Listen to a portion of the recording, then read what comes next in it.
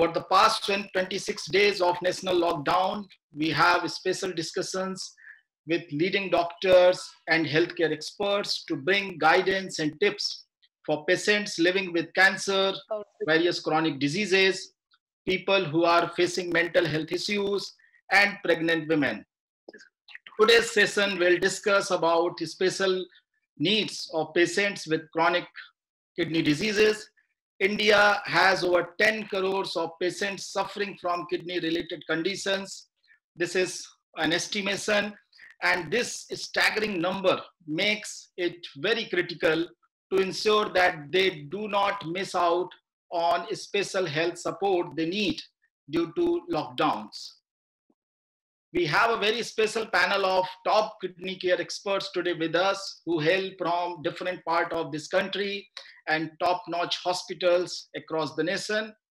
I would like to welcome our panel of experts today, Dr. Professor A.K. Bhalla, Senior Consultant and Chairman, Department of Nephrology, Sir Gangaram Hospitals, New Delhi, Dr. Raka Kaushal, Director Nephrology and Kidney Transplant, IV Hospital, Mohali, Dr. Sampath Kumar, Senior Consultant and HOD Nephrology, Meenakshi Mission Hospital and Research Center, Dr. Shishir Gang, Chairman, Department of Nephrology, Mauji Bhai Patel Urology Hospital, Dr. Tarun Jaloka, Director, Nephrology, Aditya Birla Memorial Hospital, Pune, Dr. Lalit K. Agrawal, Senior Nephrologist, Woodlands Multi-Specialty Hospital, Dr. Ram Mohan Bhatt, Consultant Nephrologist, Majumdar Shaw Medical Center, Narayan Health City, Bangalore, and Dr. Pankaj Hans, Head of Department, Nephrology, Ruben Memorial Hospital, and Associate Professor, PMCH, Patna. We also have Dr. Santosh Varghese, Professor and Head of Department of Nephrology, Christ Christian Medical College, Vellore, Dr. Narayan Prasad, Professor, Department of Nephrology, Sanjay Gandhi Postgraduate Institute of Medical Sciences, Lucknow, Dr. Mehul A. Saad, Consultant Pediatric Nephrologist, Apollo Health City Hospital, Hyderabad, and Dr. Nitish Kumar Mohanty, Senior Consultant and Head Nephrology, Apollo Hospital, Bhubaneswar. We also have Dr. Tarun Kumar Saha. The session will be moderated by Dr. Bobby John, eminent public health expert and co-founder of ISW Council. So over to you, Bobby, to take this discussion forward. Kamal, thank you so much. And thank you everyone of our experts and esteemed panelists to spare your time to be part of this conversation. This country, as many countries are around this world, under shutdown conditions. We're calling them as COVID-related lockdown measures. We can have these as administrative and public health measures, but when we come to the human body, lockdowns are next to impossible, and if they do happen, they indicate serious difficulties, especially with organ systems like the kidney. As and when they do decide that they are not going to function, go into shutdown, those are not very happy situations for individuals or the people that are taking care of them. And the journey towards such a shutdown situation is to be both avoided, picked up very early, and managed so that we are not in trouble. And as and when that does happen, unfortunately, in many, many people, there are many things that then need to be taken care of all at the same time. It's no longer the individual alone who's in the situation. It is a family. It is also the caregiving community, starting from the nephrologist down to the person who also is part of the dialysis team. It becomes a multi-factor teamwork that comes into play to enable people to continue their lives. It's also perhaps a metaphor for the times that we are currently living through.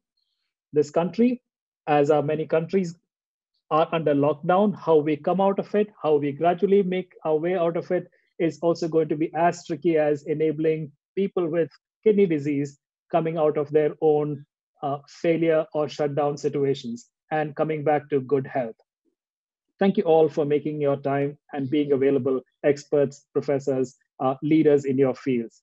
For those of you that have joined us on Facebook Live, thank you for making the time. You're here because you want to hear something that addresses your concern, something that you think you may have a question for and has not been answered as yet or as well by wherever you're getting your care for, or you're somebody who's wanting to know a little bit more about those that are either in your family or are known to you, or generally interested in what happens in kidney disease for a large number of people. The numbers are staggering.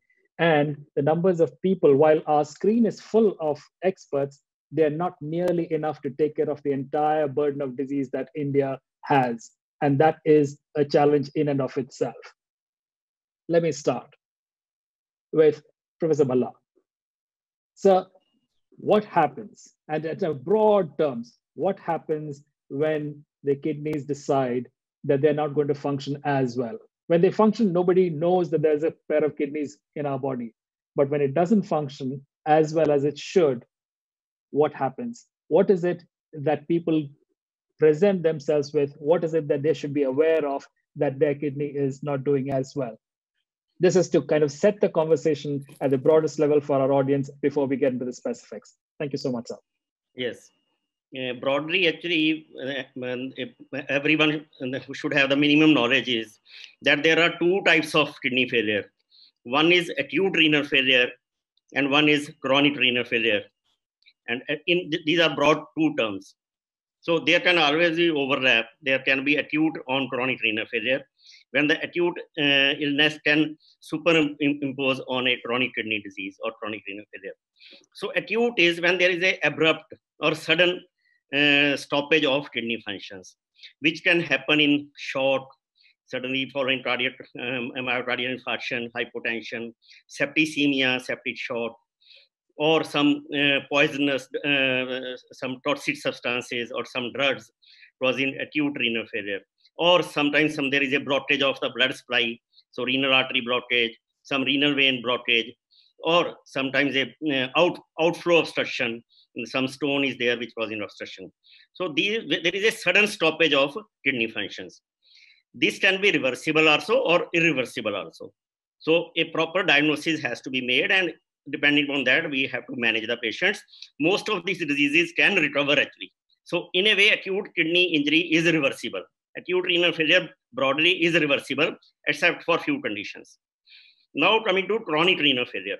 So chronic is when there is a slow, insidious course of the disease, and gradually the kidney functions is deteriorating, and over a period of time, which may take few years actually, or even a decade, before the patient goes into end-stage renal disease or requires dialysis. So here we have to understand that there are two most important causes of chronic kidney disease or chronic renal failure. That is, number one is diabetes, which is now throughout the world, actually, it has become number one cause, followed by hypertension, followed by the kidney disease itself, like nephritis or glomerular diseases. Then we have polycystic kidney disease, hereditary diseases, and in our country, renal calculus disease or stone formation, then urinary tract infections, then various drugs and toxins causing, like painkillers causing damage to the kidneys, infections in the urinary tract. And there is another disease entity which we have recently identified is a chronic kidney disease of unknown origin, like especially in Andhra, where maybe that some local contaminants are there or pesticides are there, some toxins are there, which is causing this kidney. So this disease, chronic kidney disease, patient is usually asymptomatic till he has almost 70 to 80% damage of the kidneys. Unlike in acute renal failure, where it is a abrupt, and even when it is just 24-hour duration, patient may be symptomatic. In chronic, patient will become symptomatic once his disease has gone to as bad as 90% damage. So only at that stage the patient gets symptoms. So for every general population, it is very important to understand that when the kidney disease patient becomes symptomatic, he has already suffered almost 70 to 80% of the kidney damage. Thank you, sir. I mean, it was just as well that I started with the professor so that we got the full range and the broad classification of where kidney disease was. You can have like a door abruptly shut and nobody can cross, that's acute, and a door that's gradually, slowly narrowing down and shutting over a period of time. You can still cross over till finally one day it was so narrow that you couldn't cross. And that's the chronicity of it. That's the word picture that I can give you. Immediate shutdown, you didn't have too much of a warning, versus something that was gradually happening. And broadly, things to be worried about: if you've got diabetes, if you've got hypertension, if you've got periodic infections of the of the urinary tract, whether it is because of stones or because of whatever else, or could be secondary to diabetes, or if you're taking some kind of drugs on long standing, all of those could give rise to kidney disease or faltering of your kidney function. There could be some things that are basically inherent to the kidney itself, and those could be very, very specific, like the polycystic or other kinds of diseases that the professor mentioned. May I then turn to Dr. Sampath Kumar?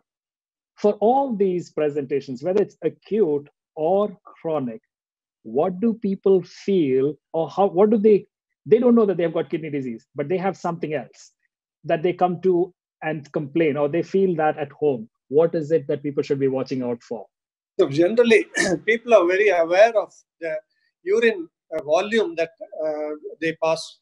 So that is one of the important factors. The minute that they know that their urine volume is not as good, then they rush to the doctor. Possibly in 24 hours, then they will come to the doctor. Second is, when they develop some degree of swelling in the legs, especially when they are traveling in the bus or the train, after 24 hours, say, or 6 hours or 8 hours, if they feel that the feet have swollen up, then that is another reason for them to seek medical advice. The third is very easy to, it's a no-brainer, that when there is a blood in the urine, immediately they rush to the doctor, that there is a red urine. They come immediately to the doctor. So these are very immediate symptoms which will bring the patient to the doctor. There are other things like loss of appetite, feeling listless. All these are very advanced stages of kidney disease which will make the patient seek medical help.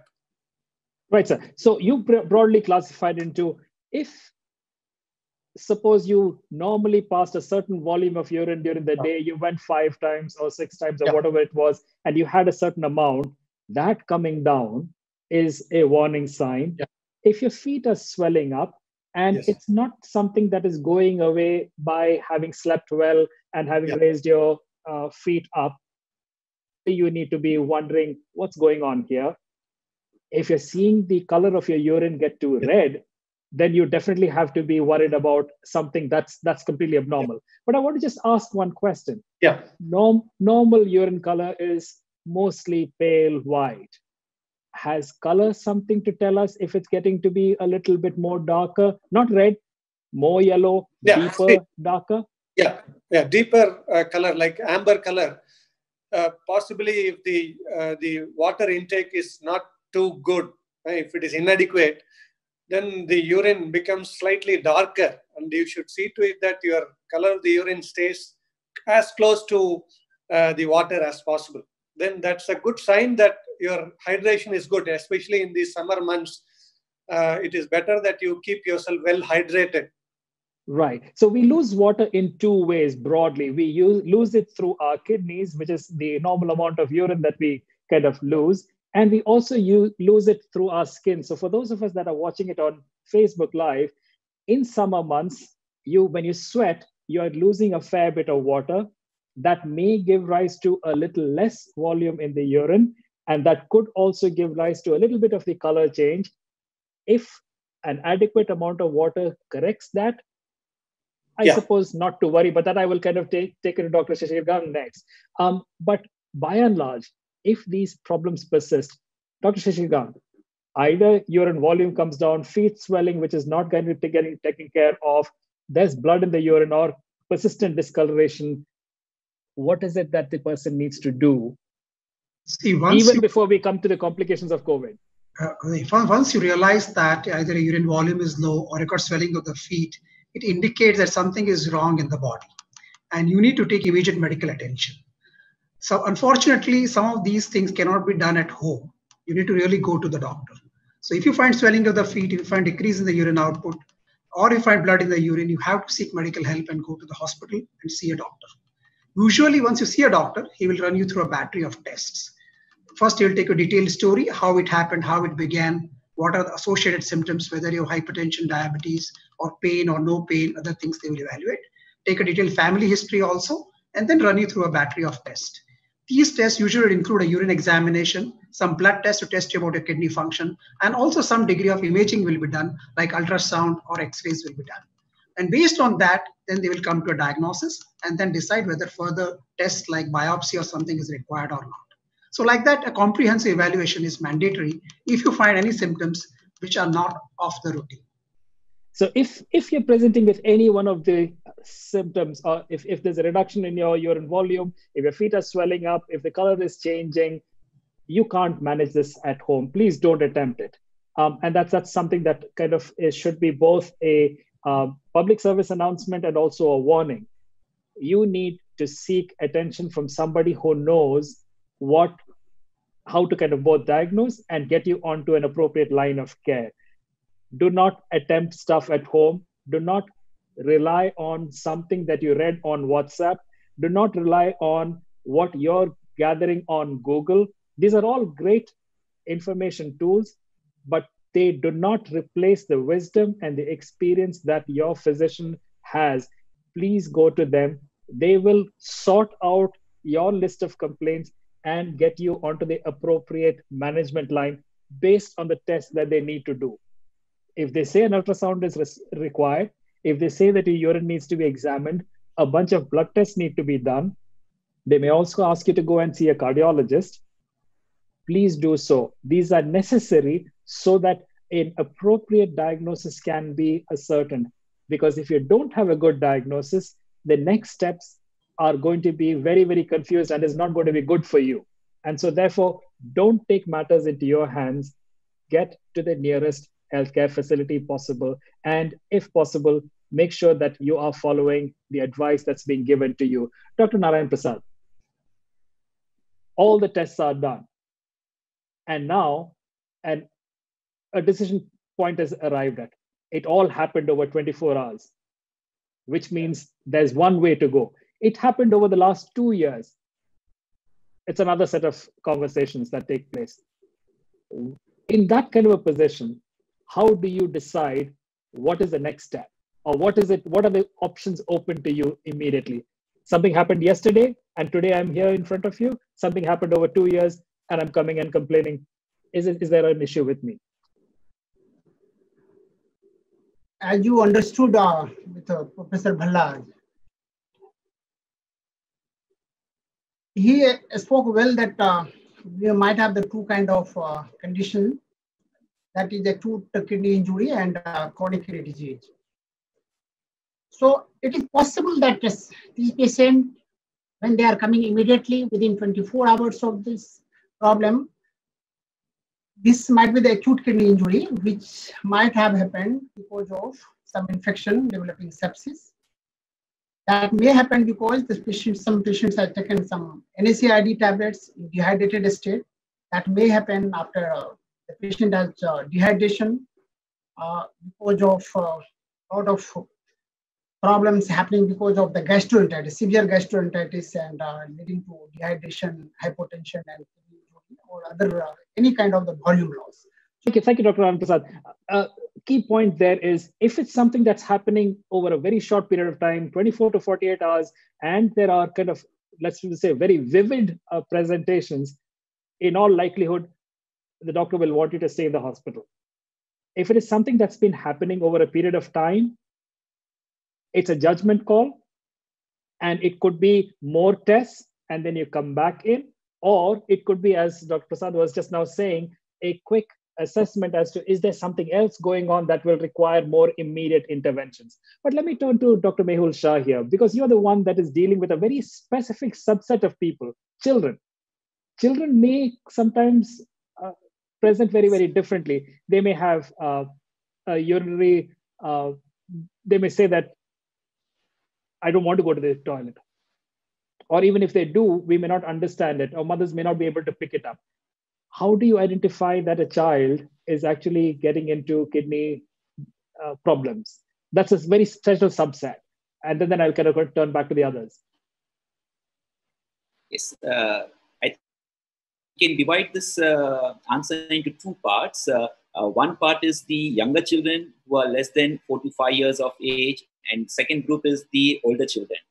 So let me come to the older children first, because the symptoms as described by Dr. Balla and the rest of our members, they may present with body swelling, they may present with blood in the urine, decreased urination, headaches, recurrent vomiting. So these are the symptoms which would make us think about a kidney problem in an older child. Now, 30 to 40% of children will have kidney problems because of developmental problems or because of genetic problems. And they would present a little early. In these children, it is a challenge to pick up the kidney disease because the symptoms are going to be non-specific, not related to the kidney. And I think if I would like to emphasize, in a young child who is not growing well, the height and the weight as per the growth percentiles, which as pediatricians, we always plot them. If we feel that the growth of the child is altering, that's one important clue for kidney disease in a small child.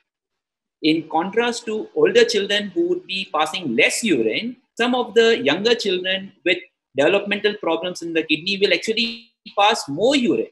The frequency of urination is going to be more than the siblings. And that's a very easy comparison, whether the child is passing more number of times the urine and the more volume as compared to the sibling. Because of that, these children are thirsty and they end up drinking a lot of water. And even in the middle of the night, they get up to drink water, which is little unusual after 1 year of age. Third thing could be they may be having repeated unexplained high fevers. As we know, most of the fevers are because of viral infections, but a small percentage could be because of urine infections. And the only symptom could be unexplained fever.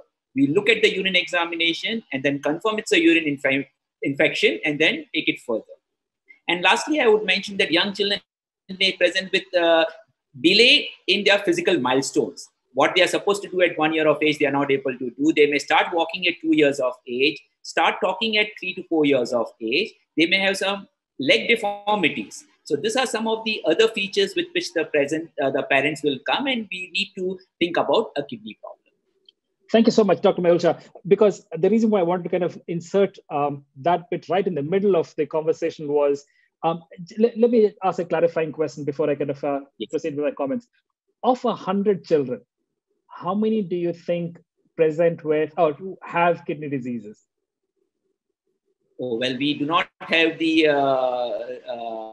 epidemiological numbers, but from the Western countries, what we know is that roughly the chronic kidney disease, that is something which our members have mentioned, where there is kidney failure, that is seen in roughly 1 in 5,000 to 10,000 children. But we do not have the percentage of children having the other types of kidney problems. And I think that's something I'm not able to answer. And so that's something that we need to kind of be looking out a lot more. So parents, if you're watching and if you're kind of thinking about your parents, your older parents as the ones that have got kidney disease, and you're kind of tuning into this program for understanding about that, be mindful that kidney disease is not just among the older people. They're also possible among young children. And in fact, if children are failing to thrive, if there are difficulties, particularly if they are urinating more, or if there is other features that they are showing up, then you need to get to somebody. Your pediatrician is probably your first best stop to be able to get an investigation pathway set up so that we are considering the possibility of a kidney disease, eliminating it, and then kind of getting into the other parts of it. But do not for any moment in time discount the fact that there could be a possible kidney problem also with a child, because that's important. And if you miss it, it's just a whole lifetime that is ahead that we're kind of missing out on. And so therefore an early intervention is useful.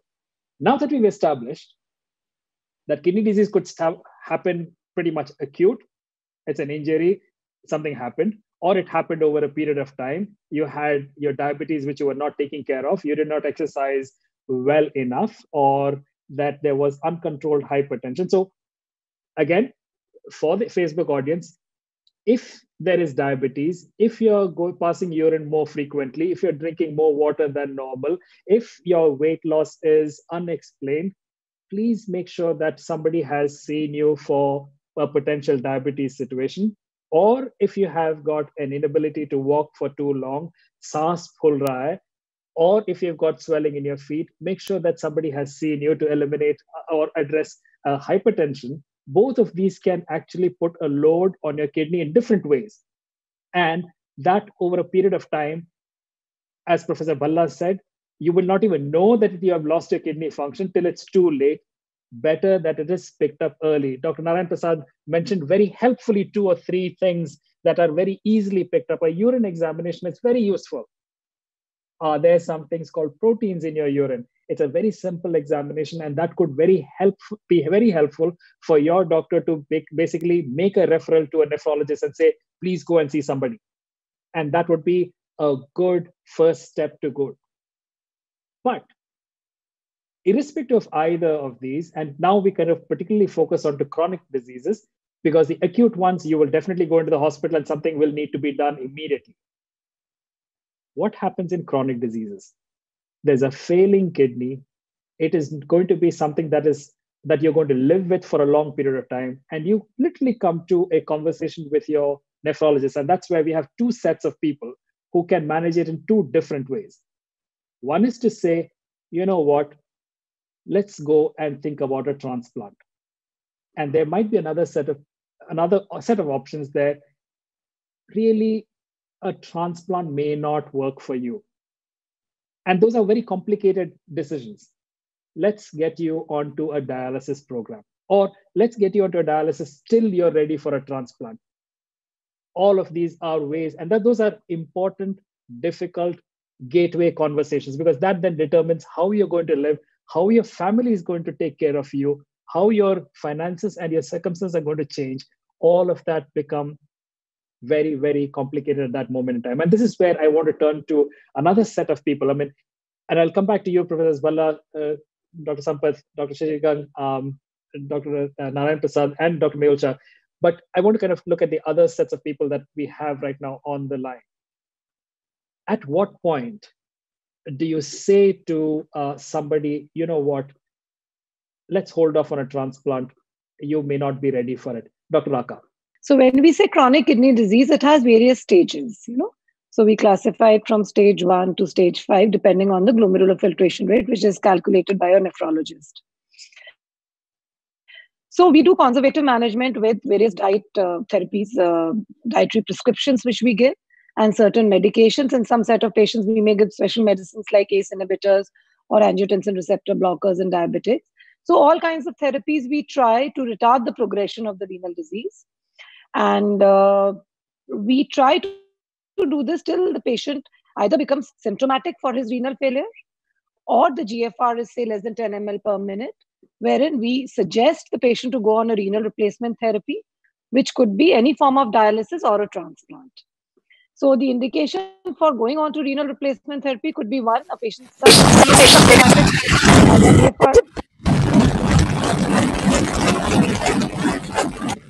voice problem. Yeah, it was your line. Could you just mute your line, ma'am?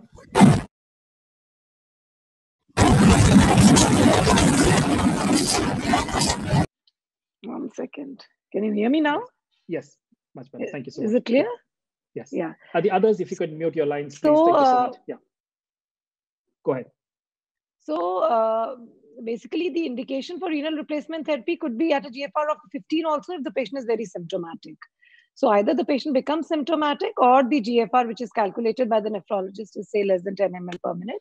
Then the patient is offered a renal replacement therapy. And that is where the decision comes, which has to be made in connivance with the patient. The patient and the nephrologist have to sit together and decide. So definitely, if the patient fits all criteria, and if the patient has a donor, an appropriate donor, and is physically fit to undergo a transplant, then definitely transplant should be the first thing which should be offered to the patient. Sure. So we would prefer a preemptive transplant, which is a transplant. The patient goes on to a transplant without a dialysis. In any case, if the patient is not mentally, physically prepared for a transplant, there are financial constraints, or there is no donor, then the patient is offered dialysis, which again is either peritoneal or hemodialysis. Right. Dr. Santosh. Now, the important thing which I would like to emphasize. Yeah. No. Continue. I'll come back to you. I'll come back to you, ma'am. Yeah. I'll come back to you. Yeah. Are there people? I mean, Dr. Raka has kind of said the conditions under which a transplant should be offered, and I suspect dialysis is only a holding pattern till a renal replacement is available, whether from a live donor or a cadaveric donor or whichever way it is. Are there cases where you would say, no, a transplant is not possible, or you're not a candidate for transplant, and then therefore you need to continue on dialysis? And then we'll come back to the transplant conversations and the dialysis in between.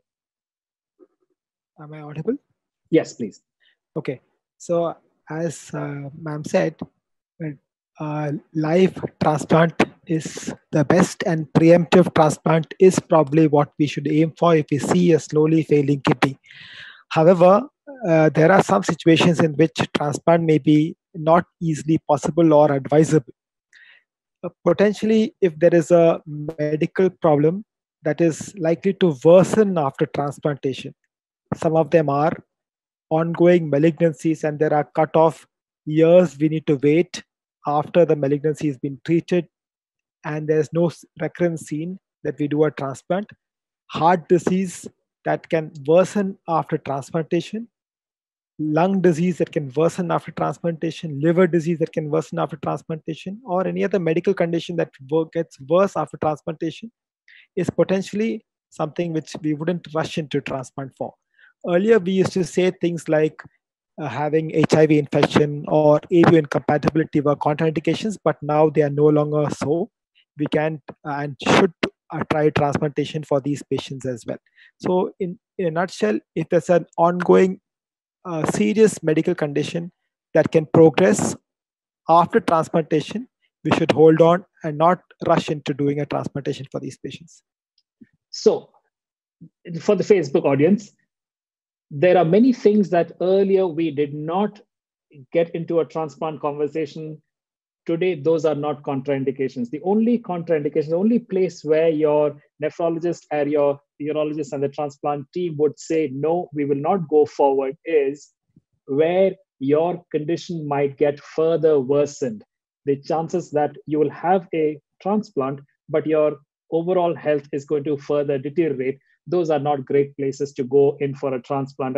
And as mentioned, certain kinds of cancers, heart disease that's not been resolving very well, lung disease or liver disease, those are all places where there would be the consideration that you might not be better off after a transplant. But in almost all other cases, as Dr. Raka said, a transplant is potentially the best thing that can be done for the individual. And we have come to a place where the techniques are good enough, the outcomes are brilliant, and for those that can have it in time, the number of healthy years is actually quite remarkable.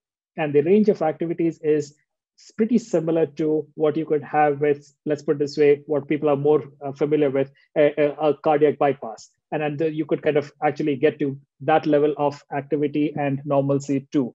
And so therefore, anything that prevents you from getting a transplant, have that conversation. If you're eligible, do indicate your interest. And this is a broader question then, because India has got a substantially large number of people living with kidney disease. We can hold a lot of people on dialysis in a holding pattern, but that is not a best utilization of both professional or individual time and resources. We need a better and a more streamlined ability to offer the best quality of service to all that need it. And so therefore, there's a broader question that needs to be asked and answered. And I'm just tabling it so that we know that this is something that will come out only when enough people are asking, why can't I have my transplant in time? Or why should I kind of wait on a dialysis situation when really there could be other solutions? And so therefore, let me then turn to Dr. Taranjaloka. In these times, and this is where I mentioned COVID for the first time, right? given that these are the circumstances, we have people, a large number of people today looking at dialysis or on a transplant wait list, and then COVID happens. Does life change for people substantially because there's COVID, or can life go on for people with chronic kidney disease awaiting transplant or scheduled for transplant and now waiting for the COVID to go away? Good afternoon, everyone, all listeners from Facebook as well, and all panel members. So the question is, has COVID-19 infection or pandemic, has it affected the management of kidney diseases, whether it is dialysis or transplant? So I would say yes, in certain terms. For example, if you see the recommendations, normal transplant, the elective surgeries, including transplant, has been postponed. Why? Because if you consider transplant in a patient, these patients will be more immunosuppressed and they may have higher risk of infection. So unless there is an emergency, and emergency can only happen in one situation, which is adequate, suitable deceased donor or cadaver donor is available, and a patient has got a very good match.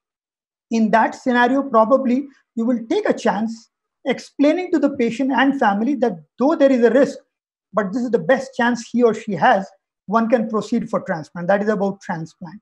And about dialysis, see, dialysis doesn't stop, because if you stop dialysis, then obviously the patient may become sick and they may crash land to emergency for admission, which nobody at this moment of time wants. So as has been briefly discussed, that there are two types of dialysis. One is peritoneal dialysis, which is predominantly home-based. So there is no problem at all. They can continue with peritoneal dialysis at home without any added or increased risk of exposure from outside. But the question is those who are on maintenance hemodialysis, especially in a hospital setup. Now, fortunately or unfortunately, they have to travel at least 2 or 3 times in a week to the hospital, and they are very worried. They are anxious. They are worried that they may acquire infection going to the hospital or traveling outside, because lockdown means lockdown. You have to stay home, and we are forcing them to come out of the house and go to the hospital very frequently. So in such scenarios, though, as I said, dialysis cannot be stopped, due precautions has to be taken. And there are several guidelines, several countries, including Indian guidelines, are also there, which says that apart from personal hygiene, coughing and sneezing etiquettes, and hand washing, regarding travel, there is a guideline that it's preferred not to take a public transport. You should travel on your own vehicle, and if possible, take a cab where there are no crowding, and that decreases the risk of exposure of the dialysis patient. Let me here also tell you, all these kidney patients, whether it is a renal failure patient, non-renal failure patient, or a transplant patient, by virtue of having a kidney disease, are at higher risk of acquiring infection.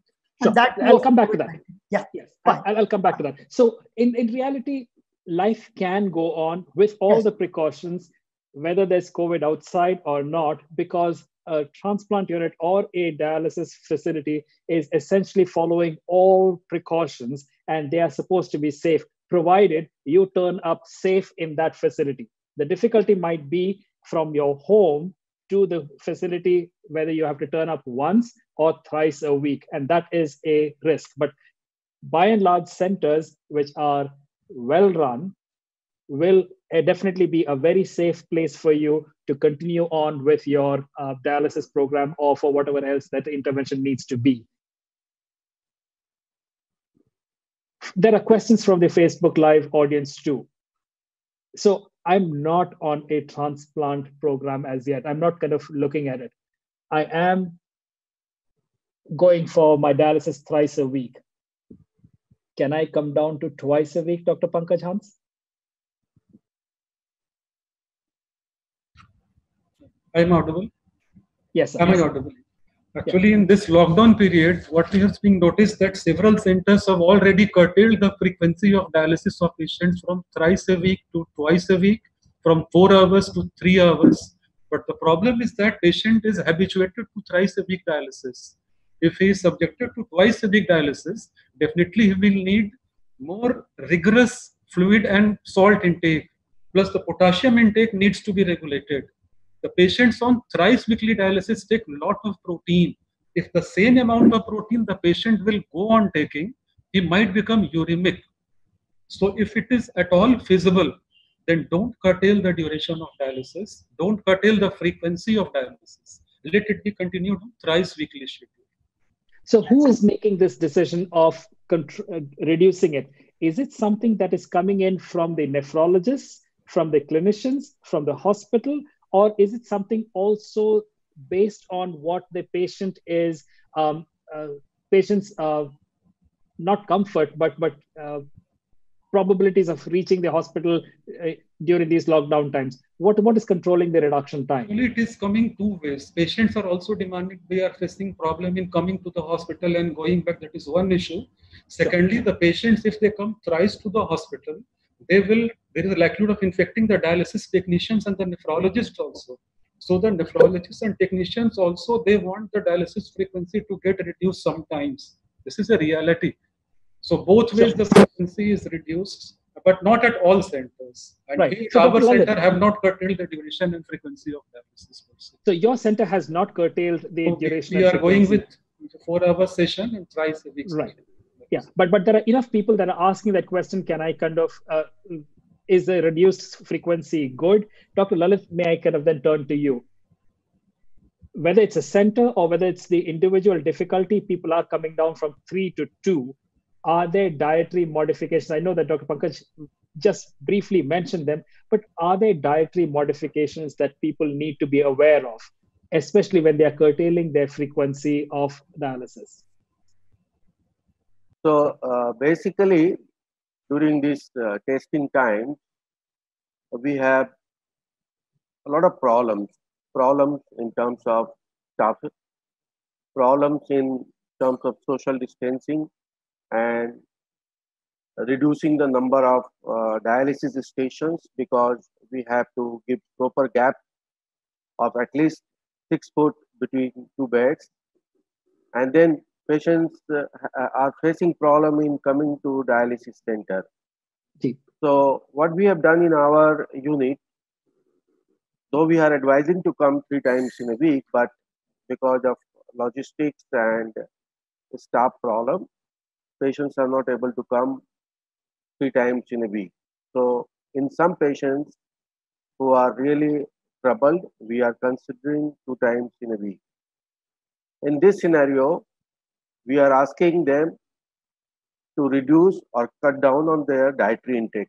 Basically, there are 2 types of emergencies which happen in our dialysis patient. One is volume overload and the other is hyperkalemia. So to reduce the volume overload, we are asking the patients to take less salt and water and adding some diuretics if they have some residual renal functions. Diuretics will help in improving the urine output. And we are also strictly asking the patients to strictly follow low potassium diet, so that suddenly the potassium do not go high and they come to our unit crashing with a lot of emergency problem. So we are asking them to strictly adhere to low potassium diet and use in some susceptible patients, we are also giving some potassium binding regimens so that their potassium do not go very high. By these modifications, we are able to manage many of our patients, but still in my experience, last 3 weeks, I have come across a few emergencies where the patients have landed with LVF and hyperkalemia, where we had to arrange for emergency dialysis. Sure. Thank you so much, sir. So yes, you may potentially, for whatever reason, come down from a thrice weekly schedule to a twice weekly schedule, but they need to be managed with an appropriate reduction or modification of how much fluid you're taking, how much of potassium is in your diet. Those would be advice that would come from your dietitian or your nephrology team. They will be the ones that will give you a modified diet chart and also ask you to take your weight properly, so that you do not come into a situation, as Dr. Agarwal said, an emergency situation where you have to land into the hospital on an unscheduled requirement of a dialysis session. And that would be difficult. But here's where I turn to Dr. Bhatt. The months ahead, we are already in April. India is going to warm up. And as it gets warmer, people are going to feel thirsty too. How do we manage as we go forward both a lockdown situation and an environment that is not exactly going in the direction or helpful for people with kidney disease? What's your advice, and how do we kind of even manage that? Thank you very much, Bobby, for that question. Good afternoon, everybody.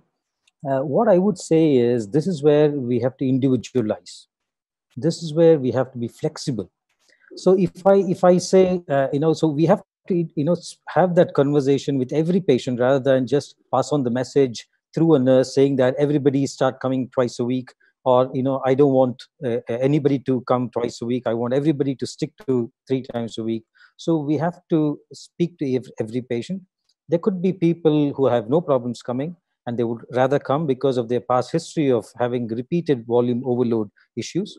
There could be people who, for whatever reason, would actually like to come twice a week, or there are people who are quite stable and you would want to suggest to them that you should probably come twice a week. This is going to lessen their exposure and also lessen the burden on the staff.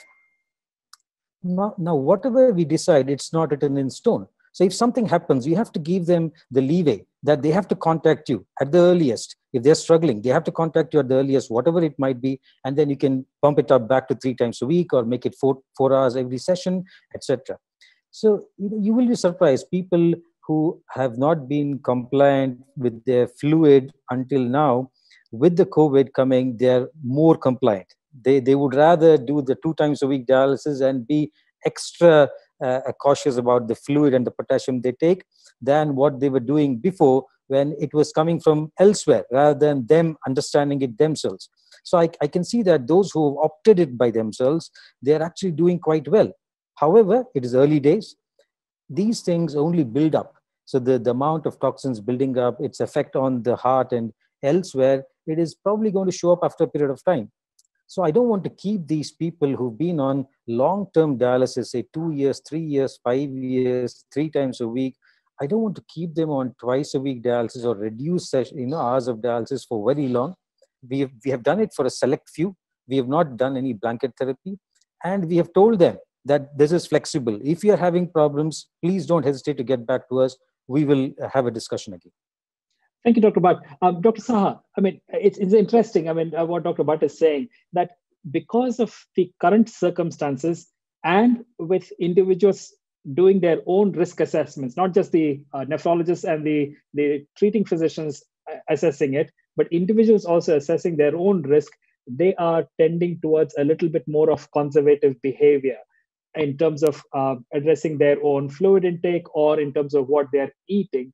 But he also mentioned that it requires individualization, which means a lot of talking, not just by the nurses, but by the nephrologists or the treating physicians.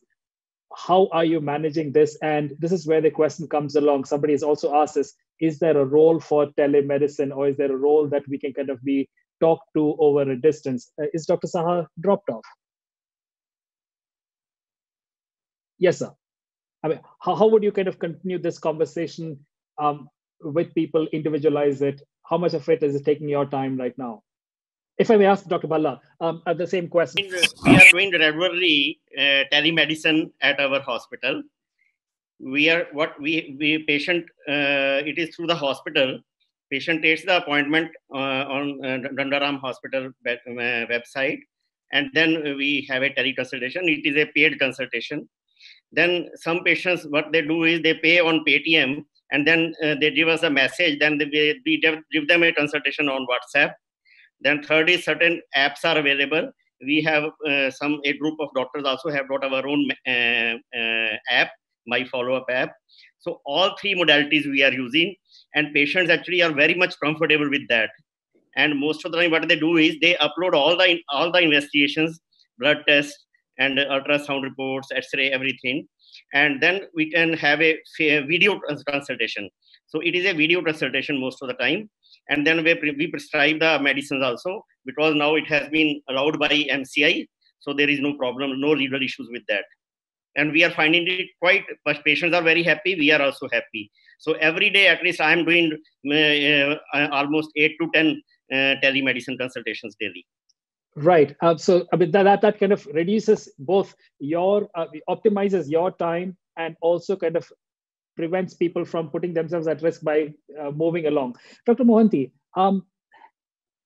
is this the way that we are going to go forward, except for when decisions are to be made? The first few times that people are coming in, is this the modality that we're going to go forward with?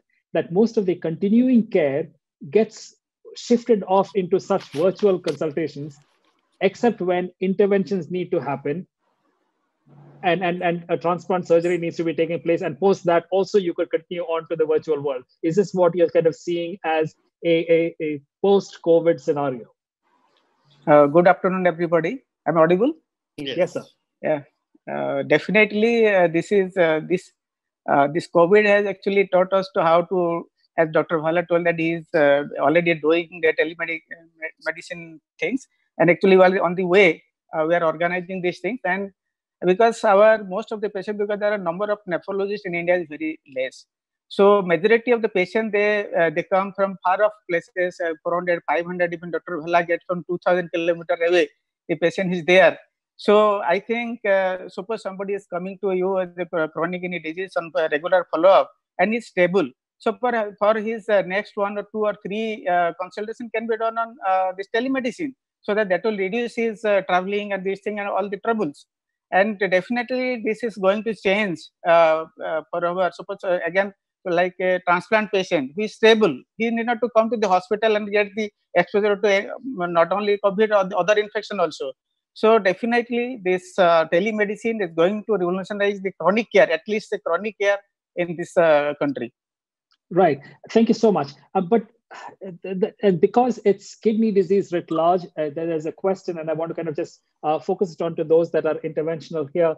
In terms of, I have got a renal stone diagnosed in my left ureter. This is technically in the world of urology, but somebody kind of, because asked, is it possible to remove this at this time during lockdown situations?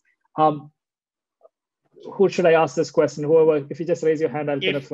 If there is an emergency, if yes, this stone is obstructing the ureter, then it is an emergency. Then this surgery can be done. You can put a stent or PCN, whatever the urologist is. But if there is no pain, the stone is lying in the kidney and not in the ureter, then one can wait. Right, sir. So if it is not causing you an acute urinary obstruction, if it's not causing you to be in gross pain, then you can let it wait for a bit, but do that with the consultation of your care provider, and this can be deferred for another time. But if it is causing you difficulty, this might actually injure your kidney further along. Make sure that you're getting the appropriate care, and you should be able to get to your hospital because you'll be visibly in distress. And so therefore, that should not be something that prevents you. There's another set of questions that are coming in, and I want to kind of turn around to each of you. People who are basically giving us their levels of hemoglobin and creatinine. Creatinine is usually high, hemoglobin's low.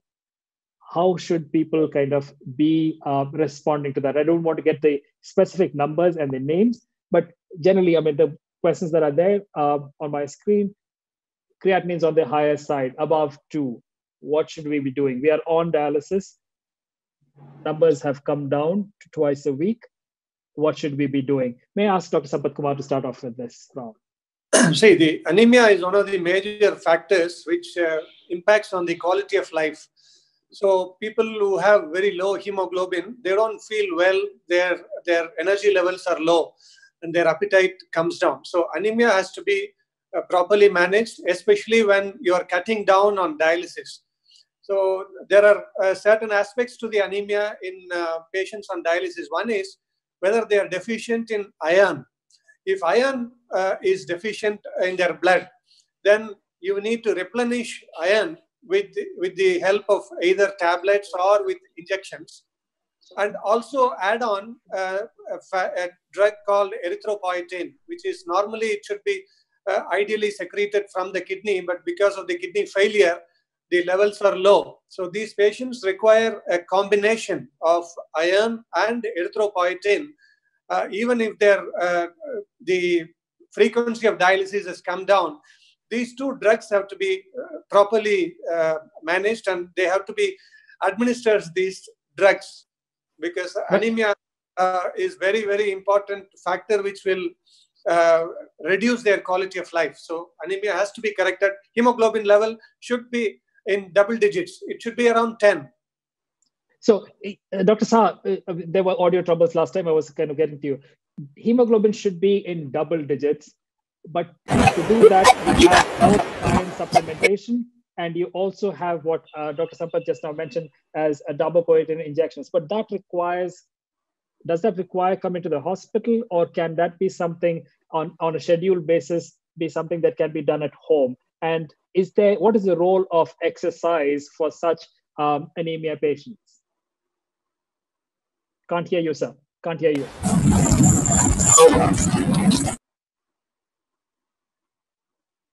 Can you hear me? Yes, sir.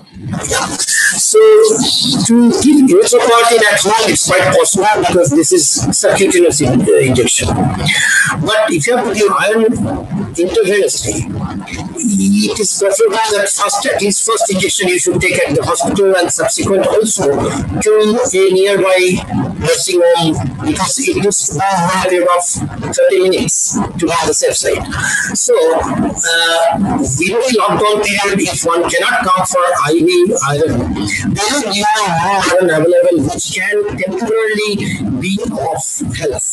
I'm not saying that it's perfect considering the lockdown situation.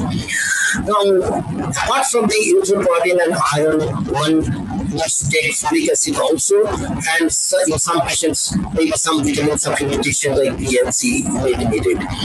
Now, coming to the exercise point, unless the hemoglobin is above 9, I won't recommend much of exercise, because if the hemoglobin is low, the exercise tolerance will be poor. So if some patient has a hemoglobin which is 10 or above, physically fit, they should definitely have some form of exercise, because they increase the longevity of the patient. Right. Thank you so much, sir. If you mute your line. Our apologies, the audio wasn't very great on that line. So I'm just going to kind of repeat what Dr. Saha said to the best of what I've heard, is that yes, you can continue with the injections that were already on. If you're starting off, then that is a decision that has been taken by your kidney care team, your nephrologist, and that the first one should be definitely under their supervision. But if it is something that you've been already on a schedule, then it can be delivered to you at your home or a nearby nursing home. That should not be an issue. On the matter of exercise, if you're on a lower side, if you're anemic in single digits, then that could actually aggravate some of the situation, if I heard you correctly. And that should be under monitoring or under good advice. Otherwise, if it's above, if you're reasonably okay, then exercise is something that's actually helpful for you. And those were the couple of questions that were there, and I'll come back to you on those. But let me come back again to this cycle. Dr. Mehul Shah, children, again, will not either, it's going to be hard to kind of pick up whether they have a underlying kidney disease. It is at a point in time where we are kind of seeing COVID as and children as asymptomatic carriers. Is it something that is going to affect children with underlying kidney disease as badly, or what's the prognosis for them? First of all, coming to that answer, I think certainly like adults, children who have got kidney disease, who have received kidney transplants, who are on various medications which we use to suppress the body's fighting system because of the nature of the disease, yes, they are going to be at a higher risk of having complications of COVID-19 disease. Not per se contracting the disease, but in case if they develop it, they are more likely to have complications and more severe course of the disease than otherwise healthy children who do not have chronic kidney disease. So answer is severity is going to be more, but the frequency of contracting the disease is going to remain the same. If I can add over here, fortunately, children have been relatively spared as compared to adults. And if we see the number of cases all over the world, children have constituted maximum 3 to 5% of the total number of patients which have been affected by COVID-19. And that's one positive thing. Except for children less than 3-4 years of age, I think the disease is relatively milder in older children. Right. And this is where I now turn to Dr. Raka and Dr. Santosh, both of you. I mean, in transplant situations, one which happened, say, in December to January period, that's one set of people. And for those that had their transplants before that time and over 6 months ago, and they're kind of all stabilized, two different kinds of sets. How do you think COVID is affecting both sets? Dr. Raka first, and then Dr. Santosh. If you can take the more recent ones, and then I'll take the older ones with Dr. Santosh. Yeah. So you're talking of people who got transplanted in December. In December, January, and then here 3 you months, had in COVID. 3 months down the line. 3 months down. Yeah. So the immunosuppression would be still in the tapering phase. And so obviously immunity levels, like Dr. Tarun said, would be much lower than patients who had probably transplant earlier and are on stable doses of immunosuppressants. But the current recommendations say that there is no need to change the doses of immunosuppressants in this scenario. Unless the patient develops a COVID infection, a fulminant COVID infection, then of course certain drugs like MMF can be stopped, and maybe tacrolimus can be tapered to maintain a level of around 4 nanogram per ml. But apart from that, if a patient is asymptomatic, just because there is COVID in the air, there is no recommendation to taper their immunosuppressants. The patient should just be told to stay at home and take the general precautions which everybody else is taking. And for those that have had their transplant 6 months or before, what would your kind of advice be, Dr. Santosh? So, as ma'am just said, the initial period is when there's highest immunosuppression, and that is the highest period of risk for any infection, and possibly COVID as well. So, or rather earlier transplant patients should continue their general medication, general health measures, and if they do become positive, well, they should then take a call on reducing immunosuppression at that point if on a higher levels of mycophenolate. But otherwise, they should continue like the other patients and follow general measures of treatment. Right. We so do not have.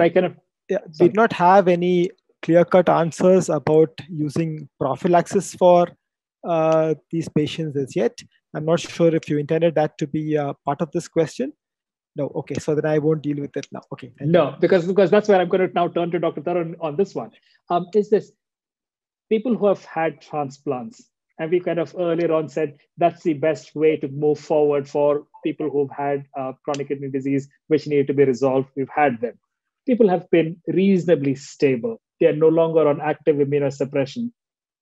They turn up with COVID infections, as many people will. Is that particularly a nightmare scenario, or is that something that will be handled the same way as everybody else? Because let's face it, they've got a pair of well-functioning kidneys now. Yeah, so let me tell you that baseline immunosuppression will be present in all transplant patients irrespective of duration of transplant, whether it is 1 year, 10 year, or whatever. So that means there is always going to be a heightened risk if you've not necessarily that baseline immunosuppression actually puts them on equal risk as general population because it's so minimal. Right. So the question is, if they acquire COVID-19 infection, what to do? So we have to categorize them depending upon their symptoms and severity of infection. If it is asymptomatic, just because of exposure, we have diagnosed it, we're not going to change anything. If it is mild to moderate symptoms, again, the same treatment what we offer for a general population would be offered. But if there is a severe infection, then probably there would be an individualization of decision by the treating team whether to cut down on some of these immunosuppressions or not will be again case-to-case based. But then by and large, their management would be same as in general population. Right. So this is where I kind of turn to Dr. Pankaj and to Dr. Shishirgam. I mean, the probability of acquiring COVID infections among people with long-standing kidney disease and on dialysis. It's pretty much even. Nobody is more presupposed to it. There are some populations that might be, let's put to say, less prone to getting it, or less numbers are getting there, but it doesn't really kind of differentiate. But once they have it, people who have been on dialysis for long years or for a decent amount of time, is that going to be something that you will worry about? And are you thinking of worse prognosis here? Dr. Pankaj and then Dr. Shishir? Am I audible? Yes. Actually, the patients with chronic kidney disease per se, they are not more prone to COVID infection. But once COVID infection occurs, the morbidity and mortality is more in this subset of patients. But these patients, they are usually diabetics, hypertensive, and diabetes and hypertension that increases the odds ratio of mortality in these patients. So that is why the mortality is more, and one should worry if these patients develop COVID infection. But there is a series from UK. It was found that 15% of patients who develop this kidney involvement, they actually passed away. So definitely, if the patient develops kidney infection, it is a matter of worry for all of us, and meticulous management right from the diagnosis that should be instituted in all such patients. Dr. Shishir? I do agree with Dr. Pankaj that patients of kidney disease are at a higher risk of getting complications. So in short, if they do get, and plus most of these patients of kidney disease have comorbidities like diabetes, hypertension, many of them may be elderly also, and also many are male. So these are more likely to get complications. So we need to really keep them under a watch much more. They may have more liberal indications to admission than compared to other patients. And unfortunately, right now, we do not have any very effective therapies. So the management is essentially going to be similar to that what we do for the normal patients. And as has been already mentioned, for immunosuppressed patients, a judicious consideration may be considered, depending upon individual cases, whether to reduce immunosuppression or not. I think more or less the management will remain more or less similar. And as far as renal replacement therapy like dialysis is concerned, maybe they may require more intensive dialysis because they become hypertensive. Right. But I just want to pick up on something that Dr. Pankaj mentioned, which is that people with diabetes, people with hypertension, the comorbidities, as you said, Dr. Shishir, yeah. I mean, are these more modifiable prior to that? Is it something that you can do in anticipation of let's put it say, better diabetes control or better hypertension control? Does that kind of get you a better odds ratio, as Dr. Pankaj said? No, I think, of course, even despite better control of diabetes and hypertension, the long-standing effect of these diseases are such that they will make them more prone, or the body's defenses are poor. So even if you do acute control of them, it's not going to reduce their susceptibility or the outcomes too much. Of course, it is desirable that when even otherwise or when they get the disease, to control them very well. But there's a lot of what we call as a metabolic memory. So this metabolic memory does not really go away, and you are still prone to it despite having adequate control. So patients might tell us, the doctor, my diabetes was well controlled. I did everything to control it. My hypertension was well controlled. I followed all the rules of the game. But these diseases does affect your system such that you become more prone. And if you do get it, you get it much more severe. Dr. Pankaj, you had to say something before I go to Dr. Bhatt. Actually, I agree with Dr. Shishir, but actually, if a patient with COVID admitted hospital and the HbA1c is more than 9, there is more than 60% chances of getting severity of the disease in these patients. Right. So you're kind of clearly indicating that both long-standing control is more important, but even if the patient's current diabetic status is poorly controlled, that will add to the morbidity in those patients. So is this something that, Dr. Bhatt, I mean, at a particular point, because there's so many things happening around, is it a place where you would want to work a lot more on the diabetes control for your existing dialysis patients? Or is it something that you would say, we will kind of go as it's going right now? See, it is very important to look at diabetes and blood pressure control at all times, and more so now, as Dr. Pankaj said, that there is evidence that poorly controlled diabetes is going to be a negative predictor of morbidity and mortality. So all the more reason that we have to concentrate on that. But it is going to be a challenge because your ability to connect with them, their ability to connect with the diabetic nurses, everything is much lower than what it was in good times. Luckily, our diabetic nurses are available very freely on the app. We do have an app. They are freely available on the app. They just our patients just have to sign up, and then these nurses, if it is something that is out of their control, they flag it up to the doctors, and we are able to handle it. So we just have to educate them that it is even more important now. It's important to make sure that their cardiovascular risk comes down, that they control their diabetes and blood pressure. But now with the COVID, they have to control it even stringently, so that they avoid the morbidity of the infection. So you're again pointing back to the need for a lot of communication between the patient and the treating team, the nephrologists, the nurses, the dietitians, everybody who forms part of the team, to be in more communication than ever before, simply because the risks are a lot more higher. How does a facility like yours, Dr. Lalit, manage that increased expectation or the need for communication right now? How are you able to kind of even address that, given that you've got only 24 hours and your teams are also going to be stressed with the workload that comes along?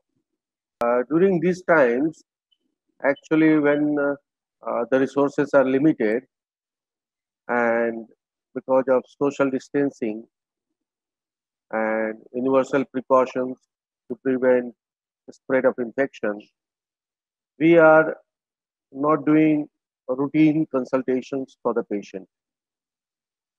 Most of the time, patients are calling us on our telephone, and if needed, sometime we are doing video calling with them.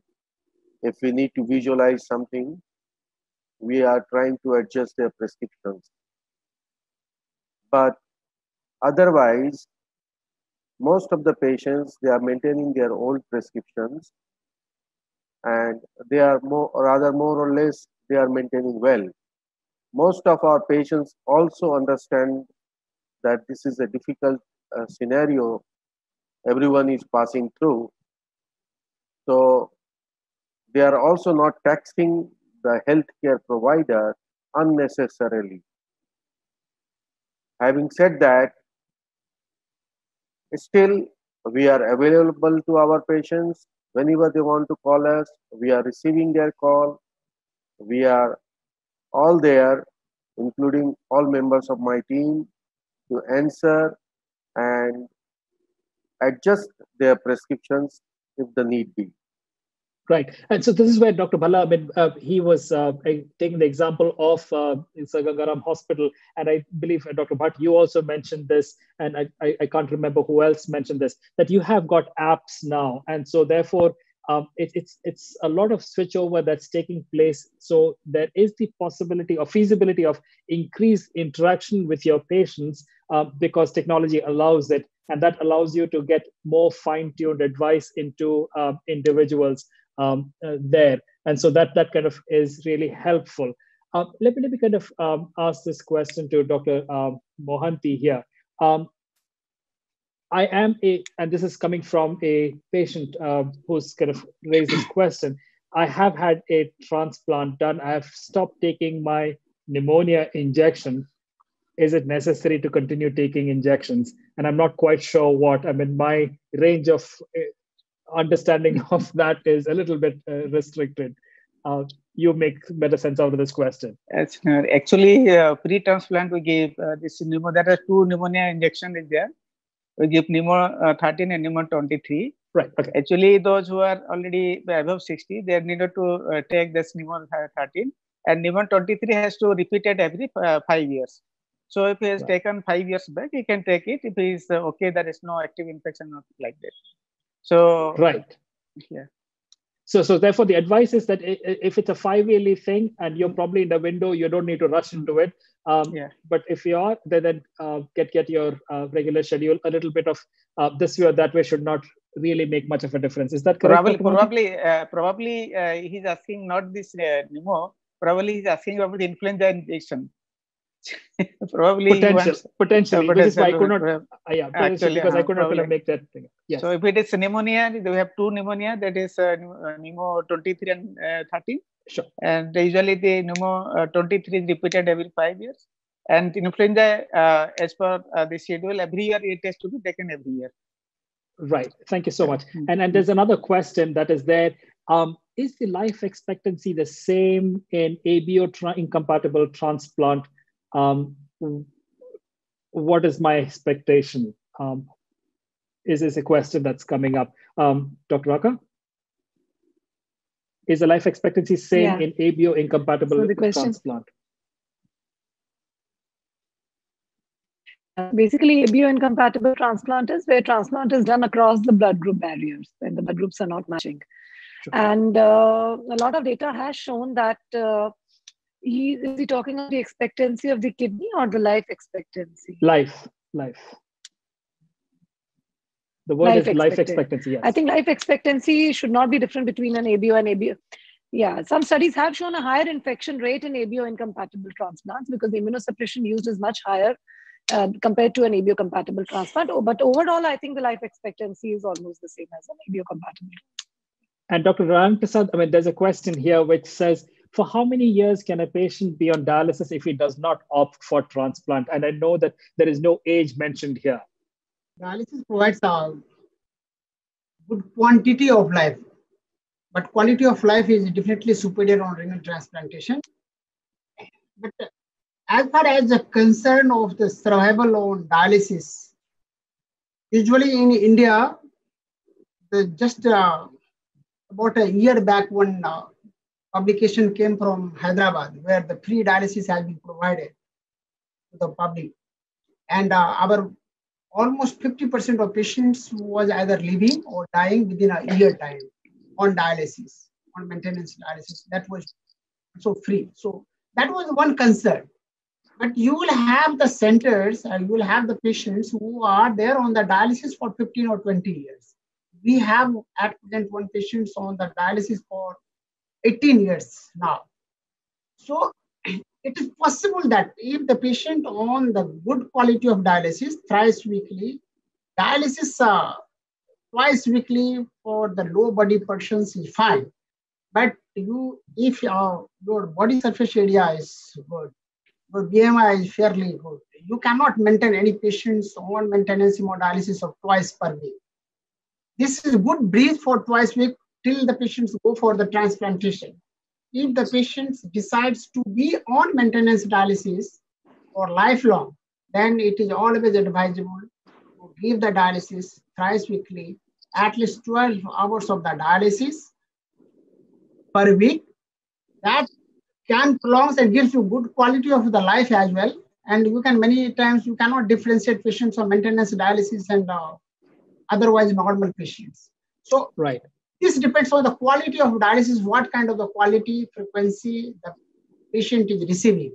So that is the most important thing. What is the quality of the water of the dialysis unit? What is the quality of the dialysis is getting? That is very important. Right. Dr. Jaloka, you had to say something? Yeah. I just wanted to expand this thing. See, the survival depends upon many other factors as well. Whether patient has diabetes, whether patient has heart disease, etc.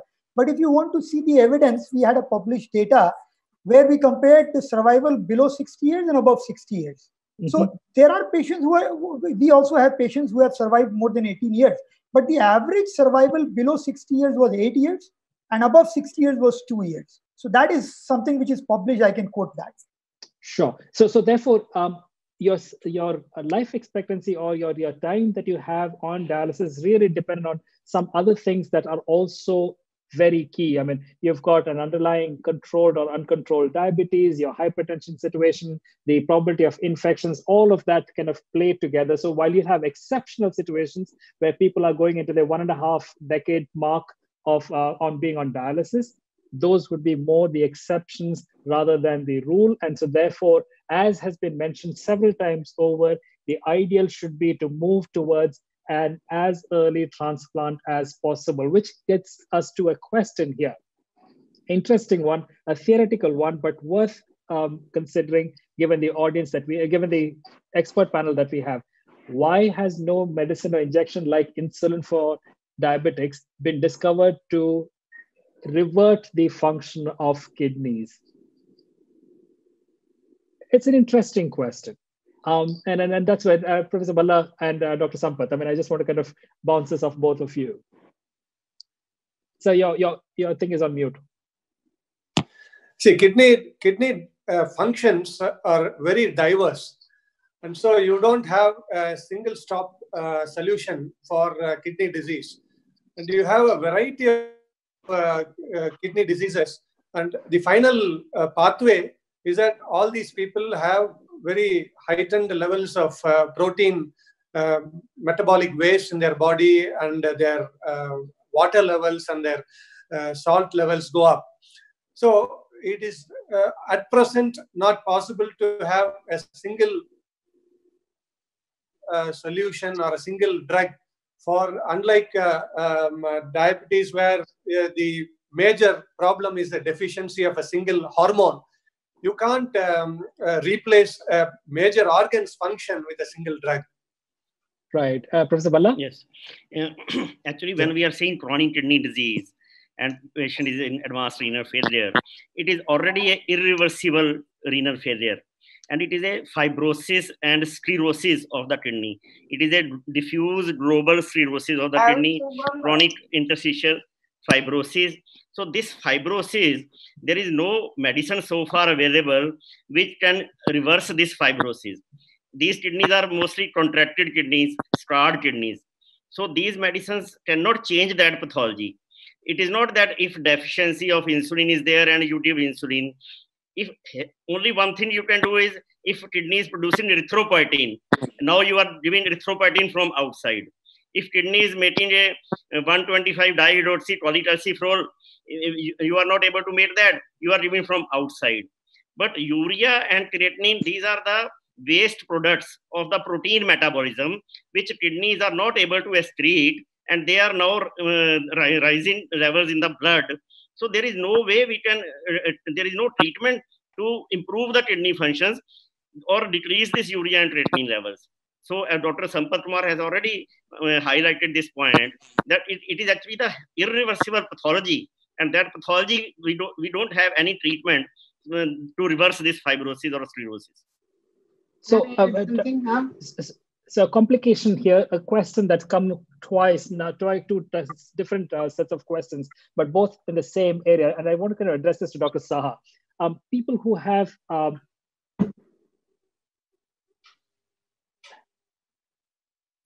essentially complaining about pain in the hip area, and pain in the track on the flank. Normal CKD patient, is this normal? What should we be doing? Hello. Yes, much better audio, sir. Yes. So your question was that back pain or loin pain? Acute pain in her bones around the hip area, and the other one is in the loins. Again, both on on dialysis. You see, the pain in a dialysis patient can have multiple causes. It can be a disc disease. It can be a renal bone disease due to chronic kidney disease. So low calcium, high phosphorus. I think a lot of sounds are coming. Yeah, Allah is speaking in phone. Yeah.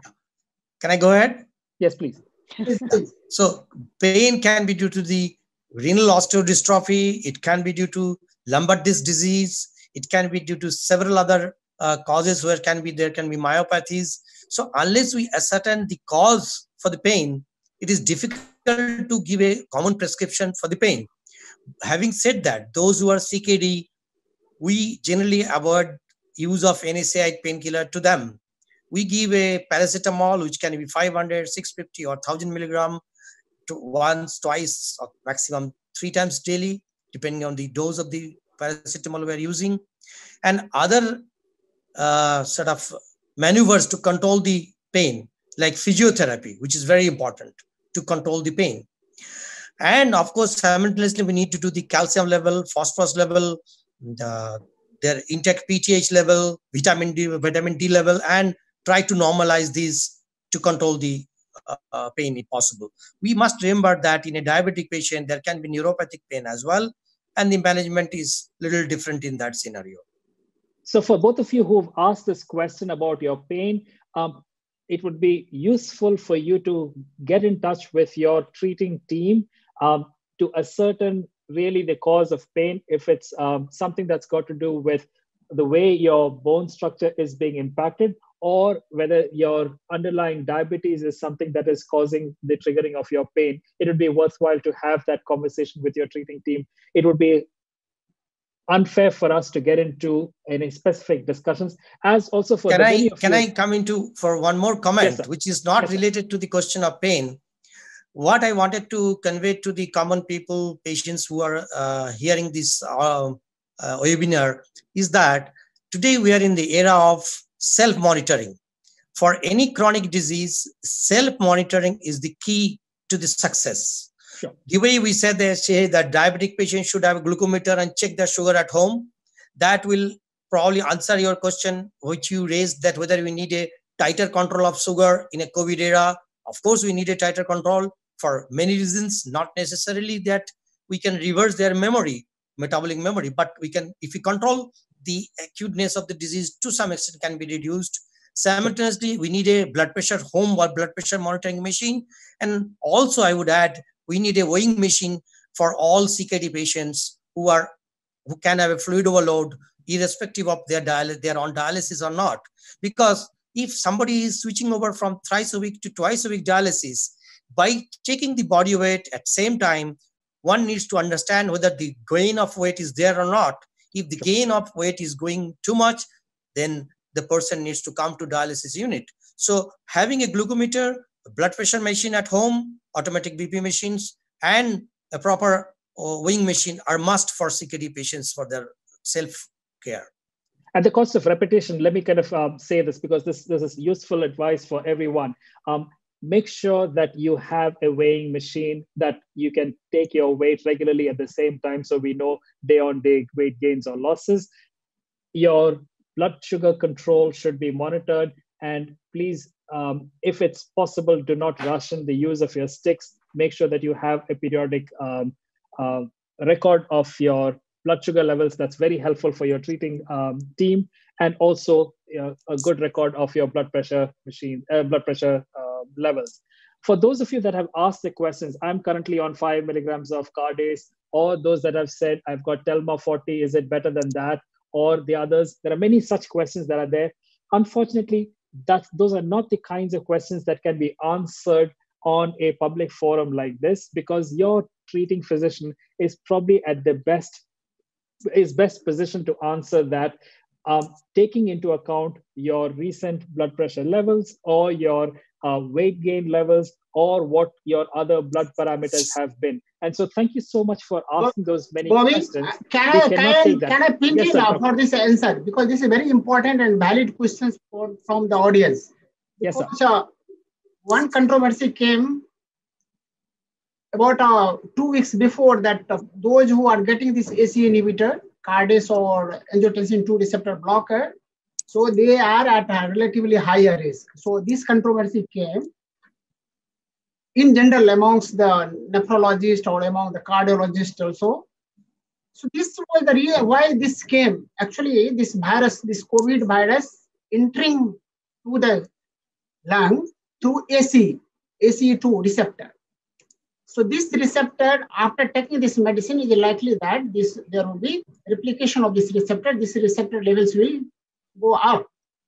So there might be, this was one hypothetical question scale. But this has been cleared by several platforms, including Canadian Society of Hypertension. All other platforms have cleared that those who are taking these medicines, they should continue these medicines. They have not advocated for stopping these medicines, because if they are on this medicine, they are safer. There is no need to discontinue your medicine if your BP is well controlled with that. So that message should go to everyone. Right. So if I have to summarize it and put it into plain language, please do not take any treatment modification decisions on your own. whatever drug you're on, whatever combinations you're on, they need to be continued on unless your treating physician or the team that is taking care of you modifies it. The only place where you have control is over reducing beyond the limits that your intake of water or of your other dietary components. Otherwise, in terms of prescribed drugs, do not make any modifications without consulting your treating team. And that should be very, very loudly heard. The controversies that you will hear about ACE inhibitors or about such and such treatment modalities, they are for a particular audience. And that audience comprises of people like the ones on your screen right now. They are the ones that are weighing out the pros and cons of one treatment modality over other, because these are, let's put it this way, new and challenging times. In the olden days, these conversations would not have been freely available to the lay public. But today, because of electronic media, because of the internet, much of our specialist communication is also open to you for reading. A cursory reading should not enable you to make a decision that others have been training for a long time. This is not to say that specialists are in a pedestal. Sure, have that conversation, but don't make that decision, because you will not have the benefit of the experience that these folk have had over the years of training and of responsibility that they have been discharging to each of you. So please be mindful. Do not start or stop any treatments without having the conversation with your treating team. Let me turn to some broad principles within the context of COVID. How do people protect themselves, especially those that know that they have got underlying renal disease, those that may have had their transplants? How do they generally protect themselves? Let me start with Dr. Santosh. What is it that is the broadest set of prescriptions or guidelines that you would give to people who are living with renal disease in these days, particularly? So, thank you for the question. So as we've been discussing and saying that these patients may be at a higher risk of getting the infection and may become sicker, they should be taking care of their health in a meticulous manner. That means hand washing, not touching surfaces, wearing a mask when they go out, social distancing, all the measures that have been put out there and enforced by the government, all non-governmental organizations, medical and non-medical people, all that we've been asking people to do have to be meticulously attended to. In fact, they should, after touching any surface, they should clean their hands with soap and water, preferably, otherwise alcohol-based solutions if they don't have access to soap and water immediately. Using the phones is a very important source of contamination. So if you touch a phone, has to be wiped down after in the evening when we go back home. This applies to us as well, I guess.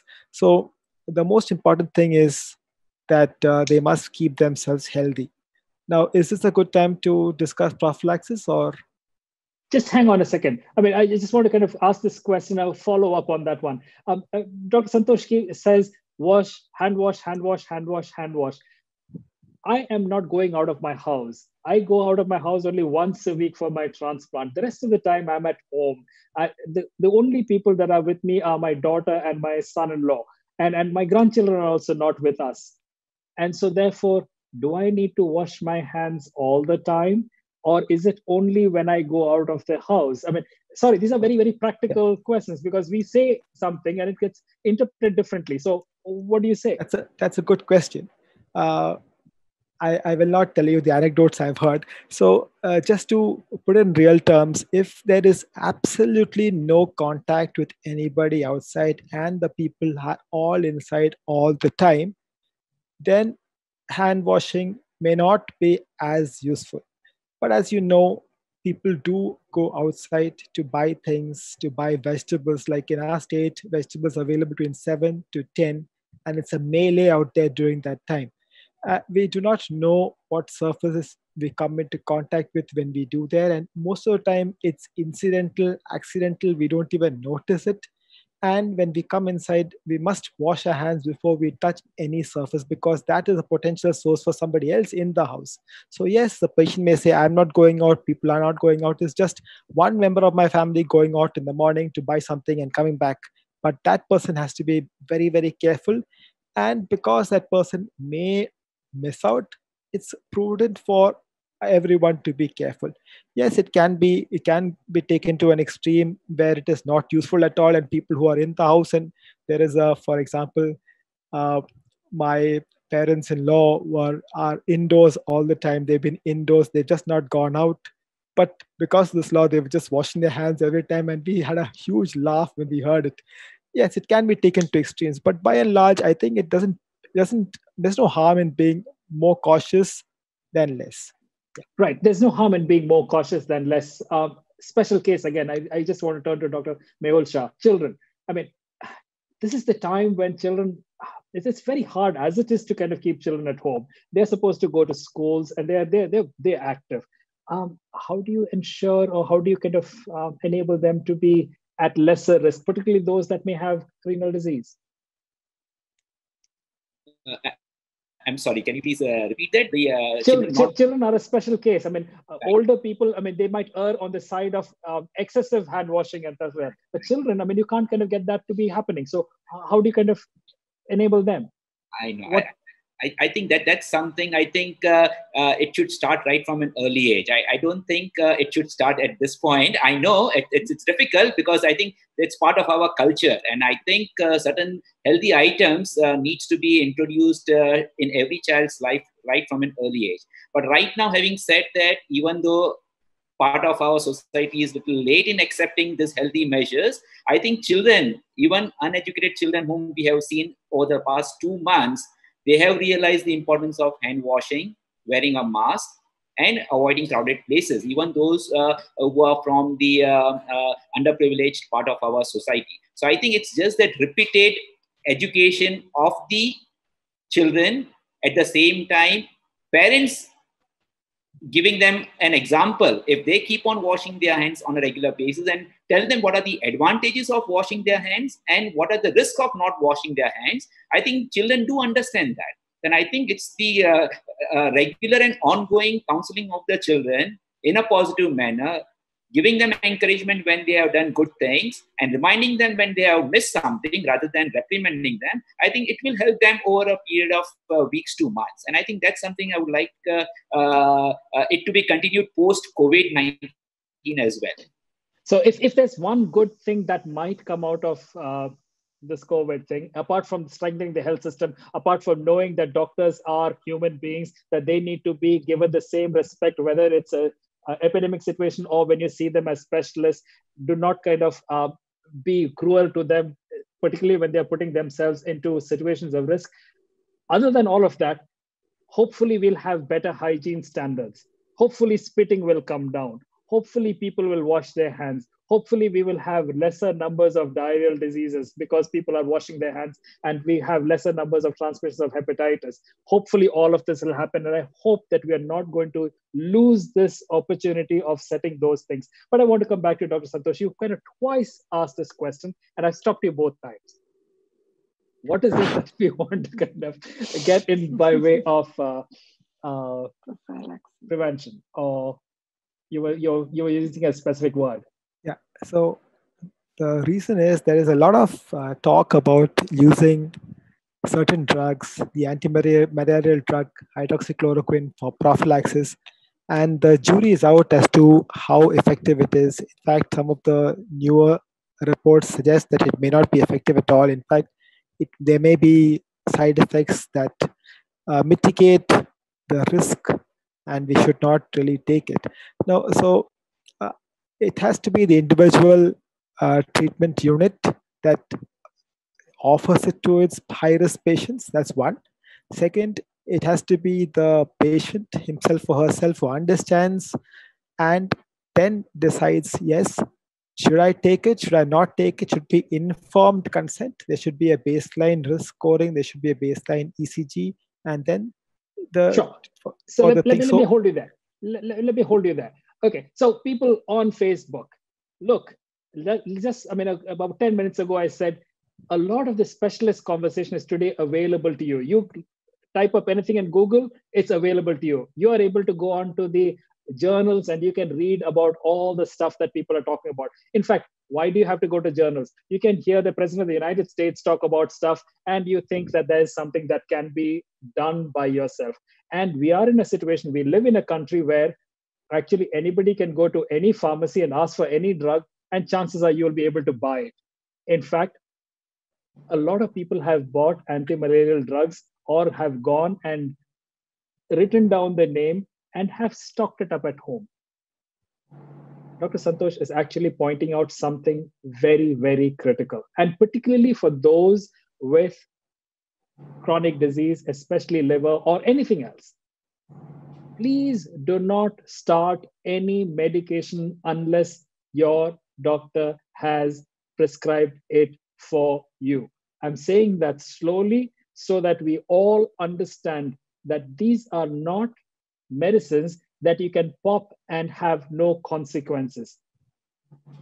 This is not your supplement, little bit of vitamin C lemon drink. This is, and that may be problematic for a certain class of people, particularly those that are listening here. They can have serious consequences. And so therefore, there is no prophylaxis that you can get on without a valid prescription. Please do not self-treat. And that's something that as ISW Council, we have been fairly aggressive about, asking for stewardship in both the prescription from doctors and also the abuse of drugs from patients. We have to have a good evidence base on which to actually put people on treatments, and we also have to exercise responsibility as to what we pop into our mouths. You might actually do something that was preventive. You read it in the newspaper, you heard it on the TV, or you saw it on WhatsApp, and then you land up into difficulty. And that's even more problematic for any one of our specialists here on this panel, because then they not only have to deal with your underlying issue, they have to take care of something that has been now man-made. And that is not a happy thing. And so thank you so much, Dr. Santosh, for actually pointing out that situation. Last comments from each of you, and I have a minute for each of you. May I start with Dr. Pankaj Hans? What do you think is going to be the future for people with chronic kidney disease who are on dialysis? Is there going to be some innovation that allows for dialysis to be both more cheaper and probably closer home? First and foremost thing is that preferably all dialysis units should switch over to using high flux dialyzers. That will remove more of cytokines, and that will help this time actually the patients. Number two, one has to learn to live with COVID, because COVID is going to last. And just postponing transplantation so that the COVID is over, and then we'll have to wait for, I think, at least 1 year for COVID to go. So that is my message. We should all learn to live with COVID. We should continue dialysis as it was being continued in pre-COVID era. Let there be no change, but dialyzer definitely needs to be modified as per removal of the cytokines is more with the high flux dialyzer. Right. Dr. Bhatt? Unmute myself first. Yep, as my predecessor said, it is not going to go away very quickly. It's going to take time, and we have to modify ourselves. We've all gone into a shell. Slowly, we'll open up. We will have to entertain outpatients slowly. There should be a balance between our video consults and outpatient consults. We will have to maintain social distancing everywhere in our dialysis units, in our outpatients, everywhere. And that is going to last for many months. So hopefully in about 3 or 4 months, we'll get a hang of things, and then people will start restarting their transplant programs, which have all been put to a halt as of now, except for the cadaveric, which, with a lot of caveats, we may be able to do. The good things that we're going to learn now, which is social distancing, hand hygiene, wearing the masks, good communication between patients, carers, and the doctors. All these things have to go on for quite some time. Thank you. Dr. Lalit?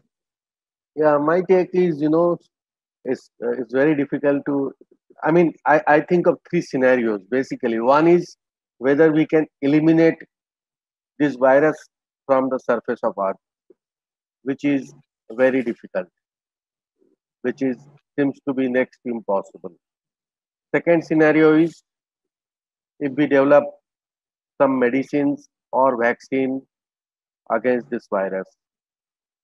Third scenario is the virus attacks us, depending upon our immunity, who survives, who develops immunity, kind of, ultimately virus attacking the humankind and developing immunity. I mean, Darwin theory and theory of evolution. So fittest will survive and there will be natural selection. So hopefully my take is that in next 6 months to a year's time, possibly there will be a vaccine available and some more effective medicines may be available by which we can conquer this deadly virus. Right. Dr. Shishir Gam? And feelings that have been expressed already. And I feel that eventually we will have, as everybody said, learn to live with it and not to fear it. And we have already started making modifications in our dialysis units, in our transplant, OPDs, and other places. And patients are also learning more about it. And I think we will overcome. Historically, every 100 years or 50 years, we do get problems. But as a human race, we are more resilient, and I'm more optimistic that we'll overcome. And I'm sure our patients will also be able to get through this era and get back to their lives that we all want to do. Thank you. Dr. Saha?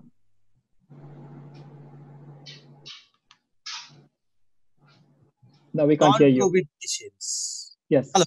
Yeah, I think we should not lose non-COVID patients. We should not decrease the frequency of dialysis thinking that they may get COVID. They may not get COVID, they may die of inadequate dialysis. We should restart transplant with due protocol and precautions. The protocol, we should go to the universal precaution mode. And one, WhatsApp joke what I would like to mention here, that we must add our nose and mouth as our private parts and cover them, protect them, do not expose them in public. Right. Another thing I would comment that what Salman Khan says that jo dar gaya, wo bach gaya. So precaution is important, protection is important, but work should go on in a modified way. Otherwise, we are going to lose more non-COVID patients than COVID infection. Right. Dr. Mohanty?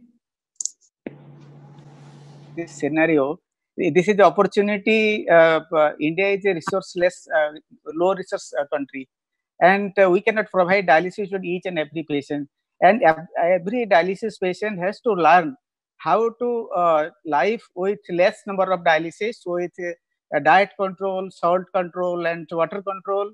And they have to relearn this technique, how to control, because many of them are very uncontrolled. They get a lot of weight gain and these things, and this is the opportunity to relearn how to live with less dialysis.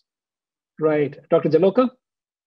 So a couple of things about innovations. We are having innovations in all forms of treatment, including dialysis and transplant. I wanted to mention about the artificial kidney and wearable kidney, which are being experimented in America. And just hold on to that. I'll come back to that because I want to kind of ask that question. That's one okay, for that's the fine. future. So those are something I wanted to tell about innovation and about COVID-19. See, my worry and warning is that we have moved forward to module 2 now.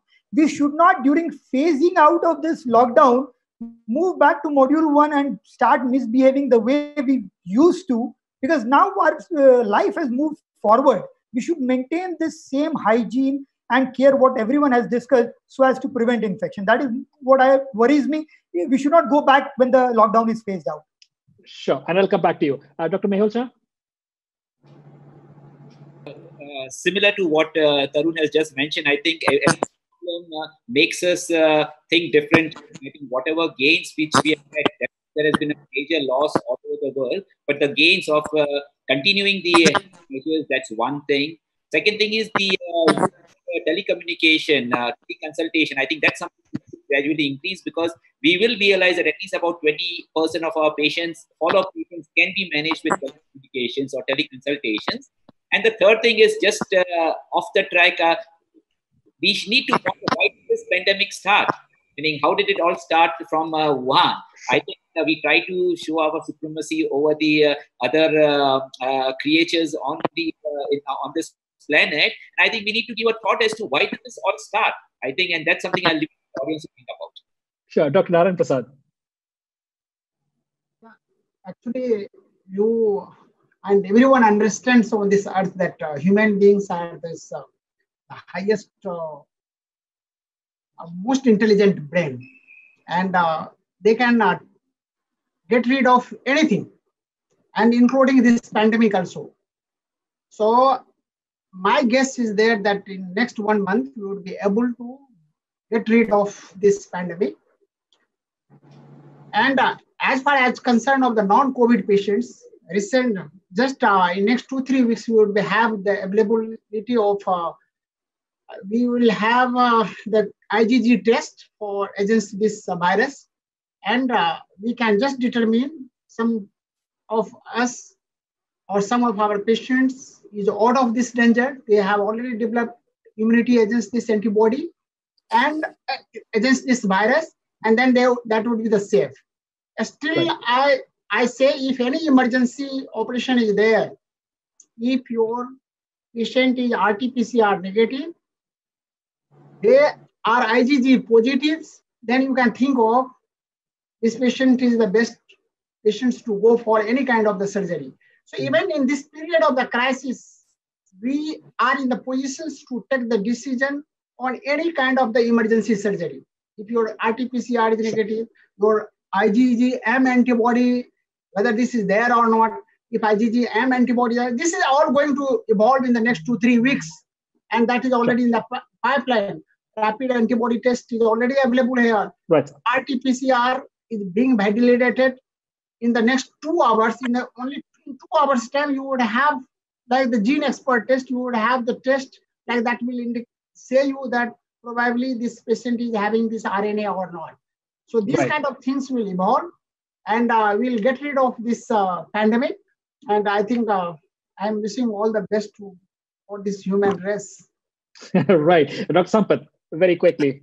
Yeah, see, there was one discussion which is missing. That is the role of home dialysis, the peritoneal dialysis. I think these are the times at which we need to just innovate and also push certain patients who are coming from far-off regions to have peritoneal dialysis as a good form of dialysis, home-based therapy. And in fact, they are less open to the problems of traveling. And in fact, there was a suggestion from the epidemiological point of view in South Korea that out of the 100% patients who got COVID from dialysis units, there were no patients from home-based dialysis units. That is, peritoneal dialysis patients did not even a single patient developed COVID in their country. So this is a very important lesson that home-based therapy can be given fillip in these times of difficulty. Thank you. Right. Thank you, sir. Dr. Balla? This virus is going to stay here. So now we have to make social distancing, hygiene, sanitization, this as our incorporated in our lifestyle. The good part is that our infections are going to be, other infections are going to be less in dialysis units used to otherwise, because every technician, every nurse is wearing a mask now. Every patient is now wearing the mask. So there are good points also.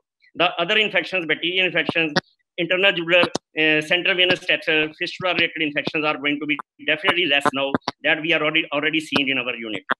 Now, second is telemedicine.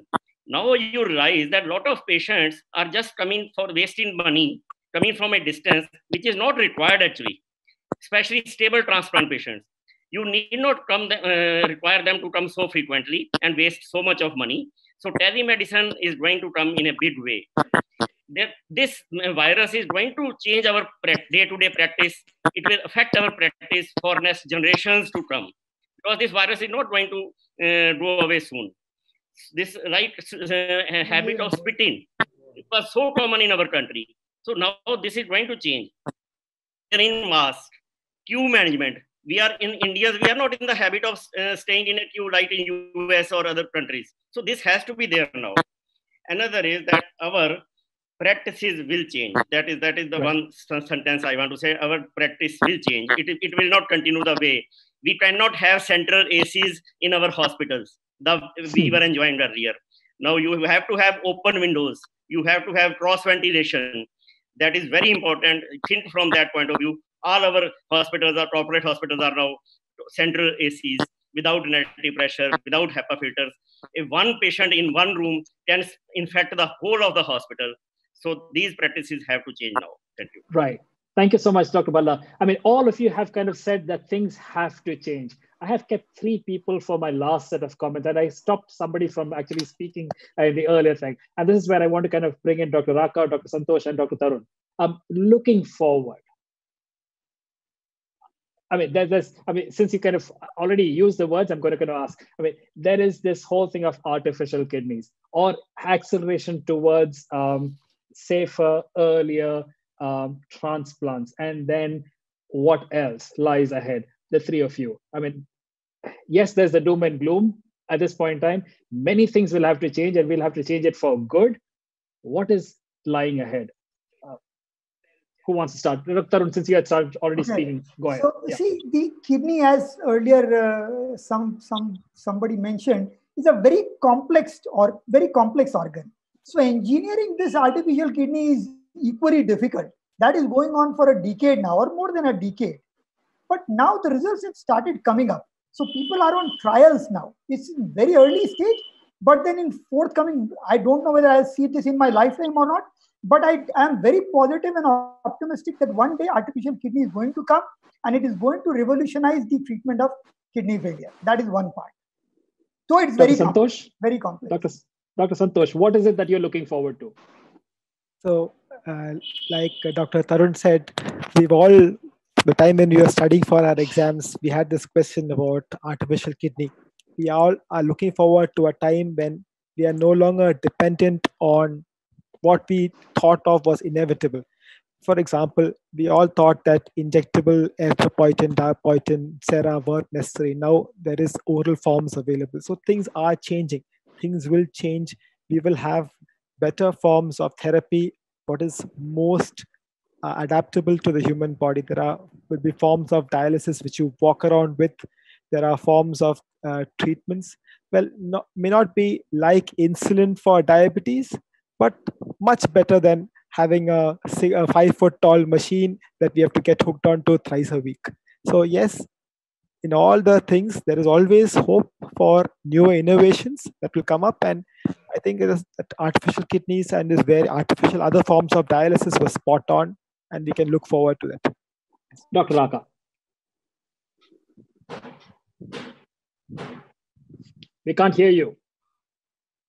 Yes. Can you hear me now? Yes. Yeah, so I said, like Dr. Tarun said, I'm also quite optimistic that eventually some years down the line, or maybe a few decades, we will definitely have wearable kidney. But another thing which I think would be of help to kidney patients would be more specific immunosuppressants if we can develop them. Immunosuppressants which give us adequate immunosuppression without making the patient more infection prone. Just prevent rejections without making the patient prone to infections. So I think a lot of work is going on in this field, and that would be of a great help to patients if we can develop more specific immunosuppressants. I have one more question for you, Dr. Raka. In the future, will we see a 50-50 distribution of men and women nephrologists and transplant specialists on a panel like this? Oh, yes, definitely. I think ever since I passed out, I have seen so many female nephrologists, and the years are actually progressively increasing. In our PGI Chandigarh, this year, 3 females have joined as a faculty. So I think maybe another 2 years, we will see 50-50 distribution. females outnumbered male nephrologists. Yeah, even in SGPK USA, now. and now it is going to happen in India also. Yes. Because it is a stated policy from the Integrated Health and Wellness Council programs that we will have at least half of our panels to be women, and we fail consistently. And now I think the numbers are increasing. Our hope is that we will get to a place where our healthcare specialty areas will be equally represented by women as much as by men. I hope the Facebook audience has had a good 120 minutes of a conversation with our esteemed panelists. Before I hand over to Kamal for his closing remarks, just want to kind of pinpoint a couple of things. Do not take your treatment into your hands. That may not help your doctors or your treating team. Let them give you the advice. If you need to, get them on WhatsApp, get them on the apps of your particular hospital, get them on the phone. They are more than available and aware of the difficulties right now there. If there needs to be a reduction in your frequency of dialysis, it is something that would have been advised to you. Be sure that you are then taking care of your diet and your fluid intake. Make sure that you're watching your weight and ensuring that your urine output is good. If you're able to monitor your blood pressure and your blood sugar levels at home, brilliant. Please keep a record because that's incredibly helpful for your treating team.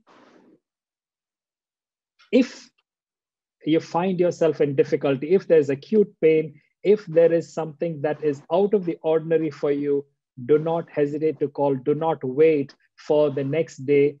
Just make that call.